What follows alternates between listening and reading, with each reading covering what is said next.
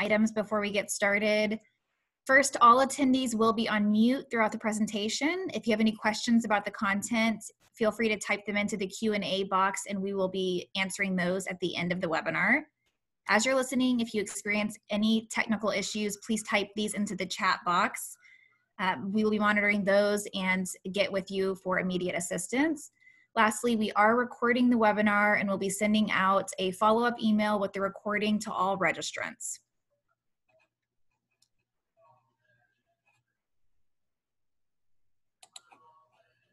All right, welcome to our webinar, 5 Steps to Set Up Your AI Organization. SenseCorp has been around for over 2 decades, offering a variety of consulting services across data, digital, and business transformation. Our team of skilled consultants offers insights and solutions to the most important problems facing business and government. Today, I have the pleasure of introducing our speaker at SenseCorp with expertise in big data, predictive modeling, and programming, delivering a strategic big data and analytics solutions to help her clients make data-driven decisions. She has over a decade of experience in the full life cycle of data science projects, from data engineering and quality assurance to model deployment, interpretation, and data visualization in a variety of industries, including biotechnology, retail, and oil and gas. Okay, thank you all for attending today's webinar. We're going to go ahead and get started. Susan, the floor is yours. All right, thank you so much, Kelly. And I look forward to sharing some of my experience and insights with you all today and appreciate you joining in. So artificial intelligence and associated technologies and advanced analytics and machine learning are poised to be the innovation of the next decade, delivering over 13 trillion additional dollars in global economic activity. But fewer than 39% of companies have an existing AI strategy in place. So my goal for today is to discuss some of the common challenges and roadblocks that I see in companies at various stages of their AI maturity. And I'm going to discuss 5 steps for creating a strong foundation to ensure value and return on your investment as you develop your AI strategy within your organization. So what is AI and why is it so powerful and valuable? Well, we've always had data and analytics. Those aren't new strategies, but there are several innovations that have come together to allow us to make this transformation and that are really quite different than what we've seen in the past. So first, in terms of data. Some of us on the call may actually have been around long enough that we used to have data that wasn't even digital. We had, paper books, we had kind of paper records, and now we have every click, every order, data about every customer, all of this information as recorded digitally, and it's stored. And because storage is so cheap, and we have cloud storage, we have on-premise storage, this allows us to store this data basically in perpetuity as long as we want, and we can access it instantly. So that's a real revolution. The next thing is computation. So it wasn't until the last decade or so that distributed computing, parallel processing, that those became widely available to allow us to have the computational power to actually extract insights from this data. Even 10 years ago, it just wouldn't have been possible to really be able to look at this data in any sort of meaningful way because we just didn't have the computation to be able to do it. And finally, the last step, or the last sort of piece of this, are the computational tools. So machine learning, artificial intelligence, data science, those are the tools that allow us to make sense of this data that before would just be this sort of big mess, this big kind of backlog that we wouldn't be able to really get any sort of meaningful insight from. Now we have computational tools and computing tools to really allow us to make sense of it and extract really powerful and meaningful insights. But there's still many misunderstandings about AI. So it can have a science fiction connotation. Often when people hear of AI, they often think of Hollywood portrayals. So Terminator, WALL-E, maybe they're fearful of AI potentially taking away their job, making them obsolete. So a large part of setting up your AI organization successfully is going to be to focus on educating your employees, educating your customers, so that they understand and can embrace the AI journey and really see the value of the investment that you're making. And I'll talk more about this as we go through the slides. Secondly, I want to point out that AI is really a journey. It's a journey in terms of the technology, but also in terms of how we actually set up AI within our organizations. So on the left side here, you can see where we are today. The AI that we have today is really powerful, but we still classify it as weak AI. So it's solving a relatively narrow set of problems that are essentially devised by a human. There may be sort of superhuman computation, and that, the scale of the data, the scale of the problem is more than kind of a single human could hold in their head. So you could think about like the decisions that are made by a self-driving car and medical diagnostics. We see that image analysis, particularly for scans for cancer, for instance, for tumor detection, that those actually can be more accurate and certainly many orders of magnitude faster than what a human can do. But we still define those as narrow in the sense that they're sort of a single type of problem that's being addressed in every instance there. As we move up and as we think about where the technology is going, where the field is going, we move into something that we think more as strong artificial intelligence or sort of general artificial intelligence. And so that's the idea that we have the ability to build technology solutions, to build AI solutions that can solve novel problems. So they aren't trained on a single type of problem to do that well. They can actually learn to recognize and solve new problems as they arise.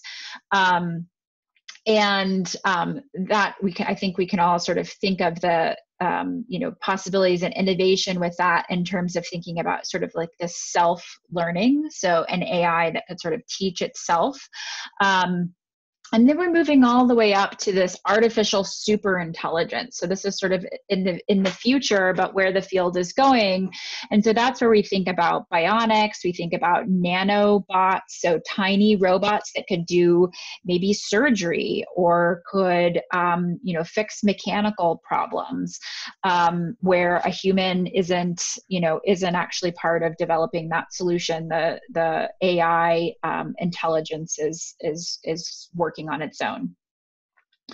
So the next thing I want to point out on the right-hand side is that AI is a journey in terms of our organization. So today we're going to talk about setting up your organization, and we use a metaphor of climbing a mountain.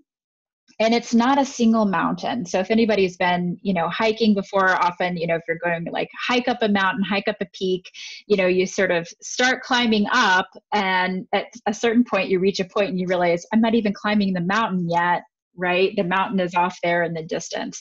And so when we're thinking about our AI journey, it's a similar metaphor where we're climbing up the first summit, but there's many summits to achieve. And so today we'll be talking about setting up your organization, which is the first step and is really critical step in terms of establishing your foundation. But there's also the steps of sustaining and scaling AI within your organization. And the thoughts and ideas that are presented today, and the other two mountains as well, are part of our AI ebook, which you should have all received a copy of. And if you haven't, we'll have a link afterwards to that ebook, which covers all three of these mountains. And I just want to point out that, we're going to focus on setting up AI within your organization today. This talk is geared to both organizations that are just at the early stages of setting up, but also even if you're a little bit further along in your maturity in terms of setting up, you maybe already have an AI or data science group within your organization. I think focusing and hearing about these setup steps and making sure that you have a strong foundation is really important before thinking about these other steps of sustaining and scaling your strategy. And so with that, I just wanted to give a few examples, because I think, we all use AI, in our lives and technology every day. So, voice assistants, Alexa, Siri, all of that is AI, even the, voice to text on your phone, filters on Instagram or Snapchat, right? All of those are using AI. So in terms of the technology and the kind of technological world and technology companies, obviously they've invested heavy in AI, and those are things that we use every day. However, even within very traditional industries, this AI revolution is happening. We see it in oil and gas. We see it in, construction and manufacturing supply. We see it in healthcare. We see it in the public sector. So obviously, all of us right now with COVID and the issues that are going on right now, right? We see public health, disease tracking. We see how important that AI modeling is, both in terms of public health, contact tracing, emergency management, et cetera. And I just want to, really emphasize that, sort of no matter what our industry is, you could take sort of the most, sort of traditional kind of brick and mortar industry. I mean, I think, construction is probably a good example of that. AI has the possibility to really transform how we do business, to increase efficiency. And what we see in our work at SimsCorp is, companies that make that investment, they really reap the rewards. And I want to point out, often I think sometimes we can think about AI as this sort of like investment that we're making, as we go and kind of reach a next sort of step, or thinking about expansion. But AI can be really critical in terms of developing value. And the way I think about it is, the data that we have, all of our historical data that we have within our company, whatever our industry is, that is an asset. That is an asset that we may not be using right now. And implementing a data science and AI strategy is going to let us unlock value from that data. So as an example, have worked with a client that is in the construction industry. And, obviously the conditions right now with COVID, they're very different. Everybody's trying to figure out what's going to happen in the future. Well, we can look within the historical data within that company and look at other disruptions, like hurricanes, looking at Hurricane Sandy, Hurricane Harvey in Houston, and being able to start to develop predictions about what we might think, what do historical patterns look like when we come out of a disruption? How do things ramp up? Where does demand spike? How quickly do things come back online? Those are insights that we can get from their historical data that are really critical to make even in this really challenging time. So the 5 steps, I'm going to outline them here, and then I will go into each one in more detail. The first step is to start with the right team. The second step is to ideate and prioritize your use cases. The third step is to set up rapid technology enablement. And these first 3 steps are really focused on getting the right team, getting the right problems, and being able to develop value quickly. I'll talk more about this at each step, but it is an investment. These are expensive, people to hire potentially. There's a lot of initial investment that can be required, and so you want to start getting value right away. And so these first 3 steps are really focused on setting you up in a position where you can start to generate value from your AI team right away. The 4th step is to prove, approve, and build solutions. And then the final step is to educate your organization on AI knowledge. So just a few terms going through. I've been using the term AI or artificial intelligence. We kind of talked about what that is, narrow and strong AI. Data science is the field of study that sort of combines programming, math, and statistics to get insights from data. So data science and data scientists are often the ones who are using AI to get those insights. Machine learning is a subfield of AI where algorithms can learn and change automatically, so they don't require a human to actually sort of kind of update the statistics, to evaluate the models at kind of each step of the model. They can optimize and update, and they're very useful for looking for patterns within the data and allow us to make predictions about future outcomes. Deep learning is a term you may have heard, and this is a specific subfield of machine learning. It can also be called neural networks or deep neural networks. This is essentially a specific type of machine learning that mimics the structure of the human brain and the neurons, and it's particularly useful in really complex problems like image recognition, computer vision, text and speech recognition, and is this sort of rapidly developing field within artificial intelligence. So the first step, starting with the right team. So there are 5 key roles that we've identified as being really important and really critical in terms of your AI team or your data science team. And the data scientist is part of this, but I like to start with the AI evangelist. So this is someone who is a leader within the organization.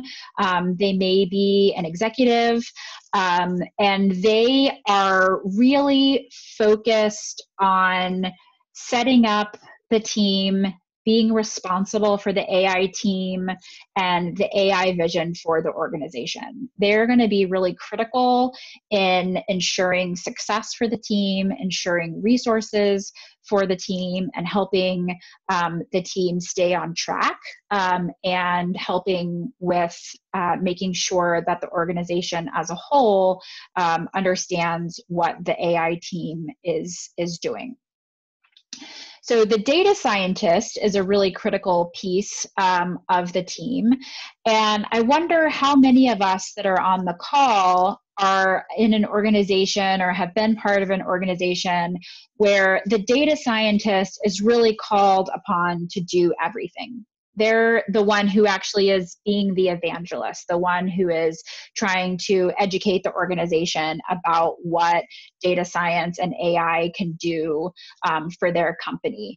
They're doing the data science itself, they're preparing the data, they're coming up with the visualizations and making business presentations.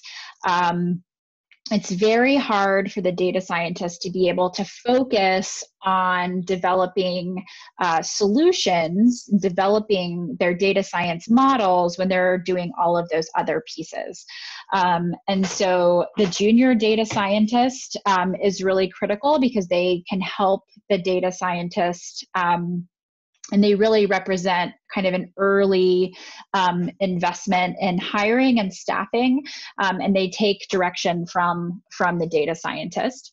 Another really critical piece that I often see understaffed are the data engineers. So the data engineer is a really critical person. They are an expert that has the ability to acquire, transform, cleanse, prepare data.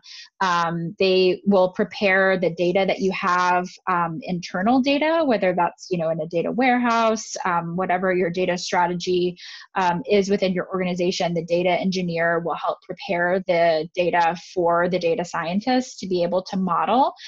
They may also help with extracting third-party data sets if you've determined that you want or need to use those within your AI strategy. They're really critical. They specialize in that data preparation piece, and they let the data scientists be able to focus on their modeling activities.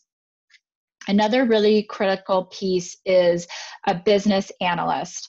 And the business analyst is going to be somebody who has a really strong knowledge of the business operations and processes. And they really provide that specific expertise and support. And they really help make sure that the data scientist is talking the same language as the business folks within your organization. They really help sort of translate. Often they can help with visualizations and are a really critical piece of that team. So 4 steps to set up your team for success. So when you're setting up your team, you first want to start small. So the previous slide had 5 people on it. That may be the size of your entire data science team. Often at SimsCorp, what we will do is come in when a company is interested in establishing an AI strategy and an AI organization. We will come in and essentially serve in that chief data scientist role, helping develop the initial use cases, helping with hiring and staffing for those other positions, so that an organization can really get set up and running. Keeping your team small initially lets you have rapid success, lets your team be agile, and you can and able to quickly get insights. So the next step is focusing on the roles. So think of the roles, the 5 that I mentioned in the previous slide, and how best to staff them.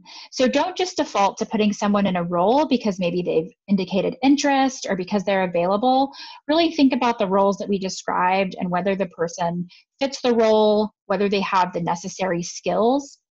And again, often we will come in and essentially serve as interim, either data scientist, data engineer in this role while a company is figuring out what their staffing needs are, so that they can be set up to do that in the best way possible. The next step is running it like a project. So have defined goals and have a defined timeline, and really set up a sense of urgency across the organization. So often when we're setting something up, we can really get into this try it out kind of mentality. Like, we're starting this, we're going to try it out, see how it goes. We have a lot of different things we're going to potentially look at, see what sticks. It's very easy if you don't have defined goals. You're gonna, a year later, you're gonna be in the same place where you haven't accomplished anything tangible. You may have started a lot of things, but have yet to actually deliver value. And again, these teams are not, these are expensive positions to staff and fill, and you wanted it to get value right away. The last step is housing it within the business. I actually just read an article within from HBR where they were actually talking about, that the data science teams or AI teams, they recommended that they report directly to the CEO. That may not be a possible strategy for all companies, but certainly establishing your AI team within a business unit, either operations or finance, rather than within IT. So why not IT? Well, often we do see data science, AI teams within IT. So, they involve data that, the IT team may be involved with, the data side of things, the kind of technology side of the organization. But when we see a data science team end up siloed within information technology, they often aren't able to deliver those kind of business insights. Often we see them kind of working on the wrong problems or spending a lot of effort and maybe doing a great job with their models, but it's not the right question. They're not asking or addressing the questions that have the largest business value.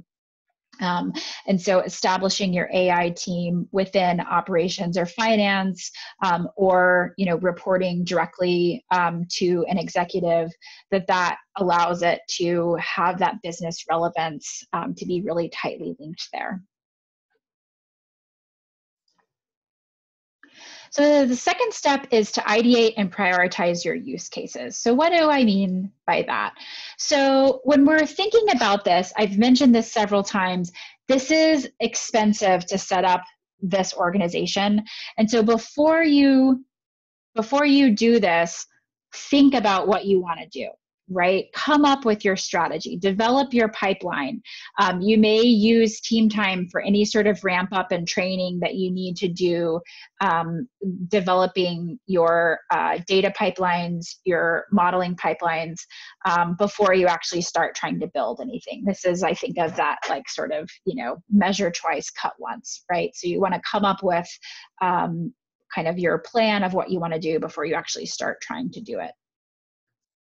Next is involving the organization. So expand your idea generation beyond your AI team. So crowdsource ideas for AI projects from the organization. I've seen this used to great effect in several different organizations where they either have a contest or they have kind of an open call for potential AI projects, and you'll be amazed at some of the suggestions that people have. Some of them will be silly, sure, like a robot that's gonna, deliver beer at happy hour, but some of them could potentially be really powerful and really lets you know where some of those kind of low-hanging fruit of potential applications for AI may be. And it also really helps generate buy-in. So it gets people excited about what you're doing. And it also helps educate them. And I'll talk more about this in the fifth step, but involving the organization from the beginning is a key recommendation. So next, don't discount small data. And I would even say start small, right? Don't get caught up on, I want to look at, our entire, 20 years of, history, or I want to look at, every possible segment of our customers. Start small, get momentum. So stay focused, work with existing data sets. Again, and if you're within the business unit, you know what types of data, you know what the kind of problems are that are salient and have the potential to generate value. Start with those. I think in AI, I'm a scientist by training. It's often, we get excited about the big, hard problems. We would like to have, you sort of, I think you ask a data science star, it's like, oh, I'd like more data, right? Well, no, we need to go with the data that we have so that we can generate value now. And that also helps us think about what we might want to use in the future, right? So those early, smaller use cases can be really powerful in helping us develop our overall long-term strategy and help us know what's going to be fruitful for further exploration and what might be a dead end. And we're going to move on to something else. And then next, assess those projects judiciously. So what do I mean? Again, this is similar to the don't discount small data, but trim down your use cases. So have them be really focused. Choose small projects that have high value and low complexity. Again, it's easy to get caught up in the sort of, pie in the sky use case, and those can be really great for thinking about, visioning for the future. But when we're really thinking about what we want to get started on actually doing, we want the projects that have low complexity, that are going to have a high probability of success, and that are going to generate high value. So when we're thinking about this, any sort of a use case that we can do that's going to generate revenue, that's going to be very easy to show the value of the investment kind of from the beginning. So anytime that we can identify and assess those initial use cases and really choose these projects that are going to either generate value or cut cost, those are going to give us some quick wins. So the third step is setting up rapid technology enablement. And what do I mean by this? Well, within the landscape of AI, within the landscape of technology, it's very easy to get caught up in finding the perfect tool. And, the saying, it's the best tool is the one that gets the job done. Right. And so part of this is thinking about, the tool landscape, the technology landscape is constantly changing. Your needs may change as your organization develops. And so you don't want to get caught up in the step of trying to procure the technology. You want to be able to get started generating value, running analyses, coming up with insights at the same time while you're evaluating the tool landscape, but you don't want it to hold you back. So 4 steps that you can do to equip your team with the right tools. The first one is starting with lease options. So this is the idea of trying before you buy. Most companies that we work with, actually trying to think of one that doesn't, I might even say all companies that we work with. So they're all using some sort of cloud tools. Those cloud tools are really powerful. They can also get expensive really quickly.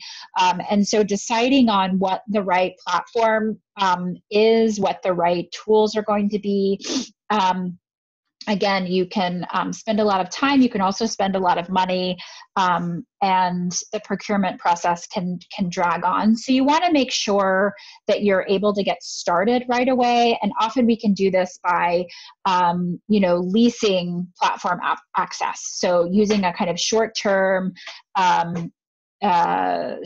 use of a cloud technology, a platform, so that you can get started generating insights while you decide what the exact tools are that you're going to need. As you're doing that, so it's like you want to get started, you do want to make sure that you are aligned with your data scientist. So for those initial use cases, you want to make sure that you are using a consistent technology platform.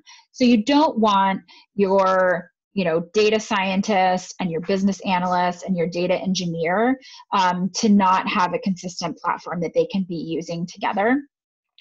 You will do your final evaluations and procurement of technology at a later step, but you do want to make sure that your data scientist is on board and is part of the conversations as you're exploring those technology tools. And again, this is something that we often do for clients at SenseCorp is we will come in and help a company. We'll develop initial use cases for them, and we'll also make technology recommendations based on what are their current technologies that they're using and what their future needs might be, depending on where they want to go with their AI strategy. And you really, I said this already, but I sort of can't emphasize it enough. So often we see companies and data science teams really getting stuck at this step. So the technology tool landscape, I mean, it's not infinite, but it seems like it could be infinite, right? There are so many tools, constantly new tools, new functionality is being added. It could be a full-time job just to sort of explore that technology space. You really want to remove that piece from your critical path. Obviously, technology evaluation is an important piece, but you don't want to have your data science and modeling activities really dependent on the technology evaluation and procurement, because often those timelines can be kind of outside of the control of the team. And so you want to make sure that they can develop those insights without being kind of hampered by technology and by that process. And then the last step that is really important, and I want to emphasize, make sure that you're building in data security into your pipelines and your workflow from the beginning, particularly if you are, for instance, moving maybe from on-premise, or maybe you're moving from one cloud provider, maybe cloud storage, into a computing or machine learning environment in the cloud. You want to make sure that you're protecting the organization's data, that you have strong policies to keep your data secure. So using, keys, using tools to keep your data secure, and making sure that that is built in from the very beginning, and that it becomes part of the culture of your AI team, both in terms of data and also in terms of your code. So having sort of good practices established from the very beginning, so that you're not backtracking or solving bad habits later. So the AI tool landscape I mentioned, it is really really big. It's constantly evolving depending on your industry and your field. You may have different sorts of needs. You may also have some tools, like, for instance, visualization tools like maybe Tableau or Power BI. You are already using those within your organization. So you'll have certain tools that you already have. You may have data wrangling kind of ETL tools already built into your organization. And you also may have new tools that you're developing, like the AI tools, like maybe even an external cloud kind of data science platform that you're evaluating. I do want to point out the code management tools are really critical in terms of making sure that your code is maintained, that you're maintaining proper version control, so that your team can all work together to manage their code. And you may not need all of these tools, but they're out there. And again, the chief data scientist, this is going to be their role, is helping you and your organization figure out what tools you need. And often we come in at SenseCorp to help companies evaluate that technology and tool landscape and figure out what the existing tools are that the organization is already using, and what we would recommend in terms of future investment. So the fourth step is to prove, approve, and build solutions. So here we're thinking about the art of the possible and also the art of the feasible. So the art of the feasible is typically what a CIO, a chief information officer, might be thinking about. What is possible in terms of the technology? In terms of the art of the possible, this is what we're really thinking about in terms of the executives, the business leaders. What is the possible outcomes in terms of the business? Where do we see the value that we can create and we can leverage in terms of AI and data science? So as we're doing this, and we start developing AI solutions, we really want to plan for agility. So again, we've started small. We have a small team. We're working on these small initial use cases. We can prove, approve, and build plans based on these use cases. We're working with available technology. This lets us be flexible and adaptive, and we can switch to a different route, either a different technology, a different use case, depending on if there are roadblocks. Maybe we find that the use case that we chose, we're not generating the value that we thought we would, so we can pivot. So building in that agile mindset. So starting with a proof of concept. So we want to ensure that the technology works and then it can solve the initial use cases. So we want to do some preliminary analysis to make sure that we can actually do it, right? That the data is there, the technology is there, that lets us generate the value that we think we're going to be able to do. And then the next step is developing a proof of value. So showing what can be done. And again, this is that business use case. So creating a vignette so we can look at the business impact of the AI solution. So we can really see where the value is coming from. And again, as I mentioned before, picking those initial use cases that can generate higher revenue, those are going to be really valuable in showing, really proving out the value. And so developing those models for those initial use cases. So this is where you're actually doing the AI and the modeling. And in this case, we're really wanting to have an iterative approach. So I'll talk about that on the next slide.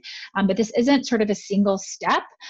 We're going to be refining our model. We're going to be kind of generating a model and an insight. We're going to be checking it against the business experts so that we are fine-tuning our narrative and helping us develop those next steps. So what does that look like? So on the left-hand side here, you can see this is a really simple example of like an A/B test, maybe for a website.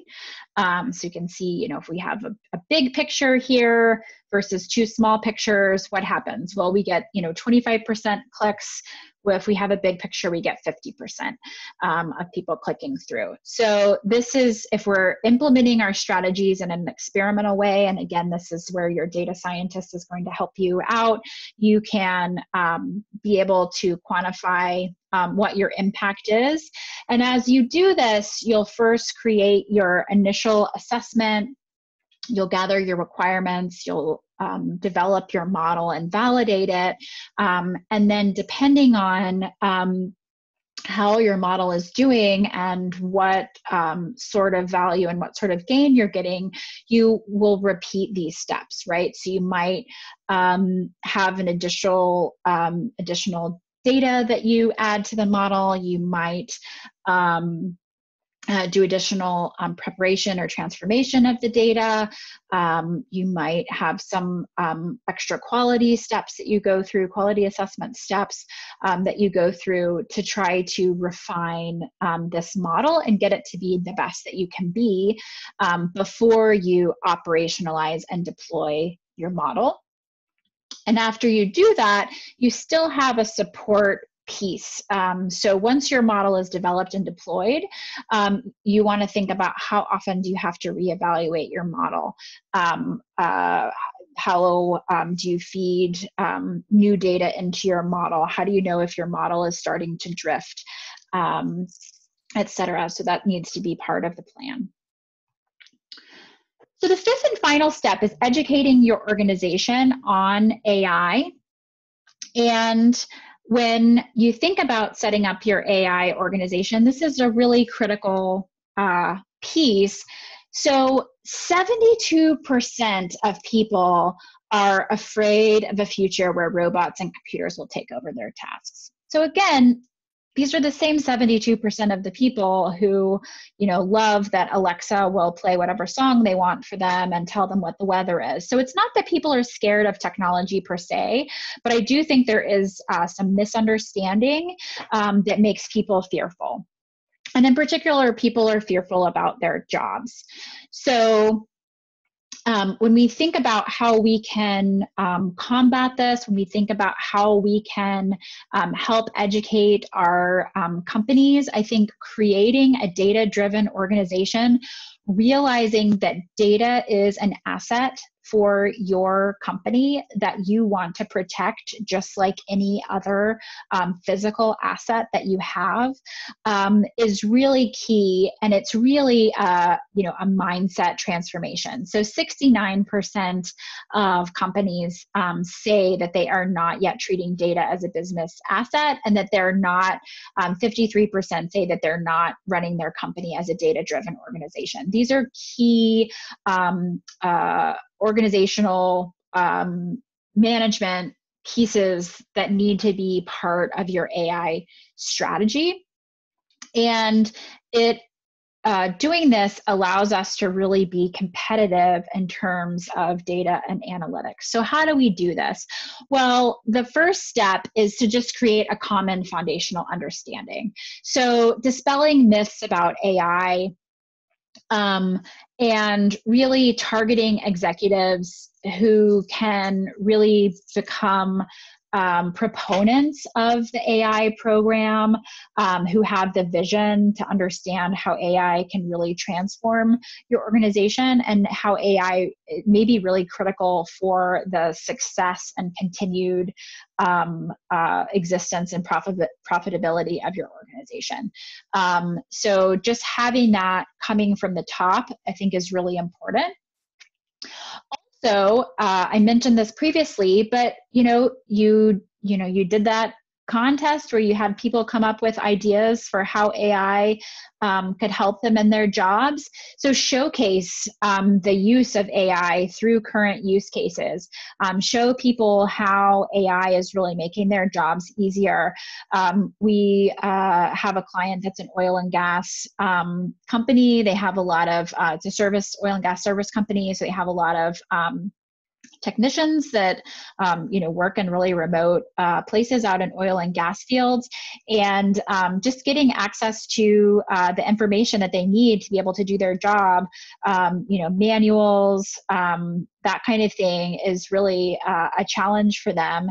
And so having a smart assistant that can serve up the manuals for the particular type of unit and machine that they're going to go and work on, so that you don't have to pull it up themselves, so that it'll be pulled up automatically onto their tablet, so that they don't have to worry about trying to pull it up in the field where they may have a spotty internet connection. Right, that's a really tangible way that will make those technicians' lives easier.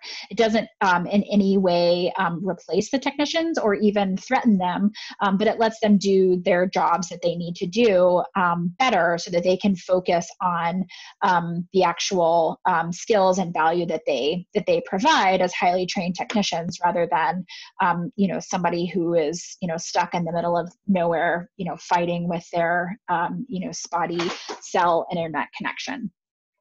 So really exploring those ideas and really highlighting them and generating a lot of excitement. Investing in change management. So I talked about that kind of previous piece about becoming a data-driven organization.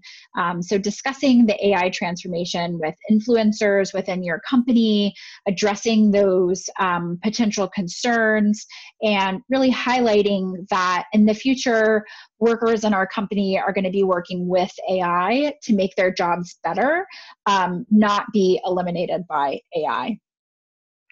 And then also assessing the competition. So one way I think to, get on board with this is thinking about, well, our competitors are already doing this, so we need to be doing it too. So just exploring and reporting on what the competition is doing, highlighting the competitive landscape, highlighting where you and your company are making investments in AI that has the potential to really transform your company and provide value. It can be really, really key. So there's a lot of information. Again, this information is available in our ebook. If you haven't already received it, we'll send out a link with the slides afterwards. But my 3 key takeaways, my kind of 3 biggest pieces of advice. The first one would be to plan, spend time planning, build the right team. Think about what your needs are. Think about making sure that you're putting the right people into those roles that have the right skill sets. Starting small, use existing tools and existing data sets to generate quick wins. In the future, there will be time to really expand both of those, the tools and the data sets. But in the beginning, you want to get started right away. And the way to do that is really focusing on the business value. So use business value as your metric for evaluating your use cases, so that the use cases that you start out with are those that are really going to generate value for you. Focus on the right problems. Often when we come into companies that have an existing data science team or AI team and strategy, but they're not getting the value that they hoped they would, it's not because their data science team, isn't functional or sort of isn't good, aren't bright, aren't doing the right things. The most common problem we see is that people are they're solving the wrong problems, right? They're not working on the right problems. So focus on the business value, keep your AI team within a business unit can help with that. And so, as I mentioned, we're climbing the mountain. So today we talked about setting up your AI team and making those initial investments and establishing momentum. In the future, we'll cover our second and third mountain, where we're focusing on really capturing the AI value and planning those longer term investments. And then scaling, so expanding your AI reach and really focusing on those people, process, and technology investments for the long term. And again, these are available in our ebook. I thank you for joining us today and would be happy to take any questions in the remaining time. Kelly will field the questions for us. So if you have any questions, you can put them into the question box. Thanks so much. Thank you, Susan. That was great. That was a lot of information. We'll just wait a few minutes to see if anybody has any questions here. And just a reminder that you will be receiving a follow-up email after the webinar that has the recording of the webinar and a link for the ebook download. Okay, I do see one question here, Susan. I think we have at least time for that one. Mm-hmm. How do you suggest selecting a use case? So I think with when we're thinking about choosing a use case, often what we do is, when we come in to an organization, helping them identify those initial use cases, we will kind of develop a matrix in terms of, what are the use cases. So we'll have, kind of brainstorming, strategies, come up with, a bunch of questions that we could answer. And each of those then we rank in terms of their technological feasibility, the kind of data feasibility, so kind of ease of solving. And so that's kind of one axis. And then the second axis is that business value.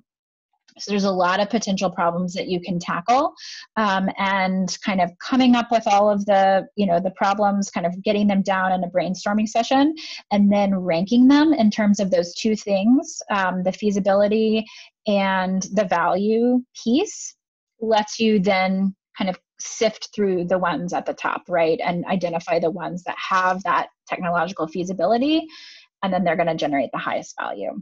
And from that, often we have 4 or 5 candidates, and then, can decide from there. But I think ranking them in terms of those two things is really helpful and really eye-opening. That's great advice. Thank you. And also for anybody that is still interested in learning more about that, we actually do have a blog post about that. And if you would like, if you want to email marketing@sensecorp.com, I'm happy to send you the link to that blog post. All right, Susan, let's see. We have a comment that someone says, great point on making change management a part of your AI strategy. Any thoughts on how to effectively make it happen? Well, I mean, we have a whole group at SenseCorp that's focused on change management. And I think, one of the things that maybe can get missed in terms of developing AI, is that change management piece, because, we're thinking a lot about that kind of technology and piece of it rather than the people and process, but those are kind of equally important. And so when we are going in to help a company develop their strategy, often we do kind of a road mapping, kind of short-term 6 to 8 week project where we're really helping a company kind of set up where their roadmap is going to be and develop those initial use cases. That change management is a big part of it as well. And, the actual strategies for that, I think, aren't, particularly different from any other type of change management in terms of thinking about influencers, thinking about communication, thinking about early adopters, and using all of those great things that we know about OCM, and just applying it within this context. All right. Thank you so much for your time, Susan. If anybody on the line has any other questions or comments, feel free to email us at marketing@sensecorp.com, and we'll be happy to get back with any answers. Otherwise, we are going to wrap up here for the day. Thanks for your time, and I hope you all have a wonderful afternoon. Thank you.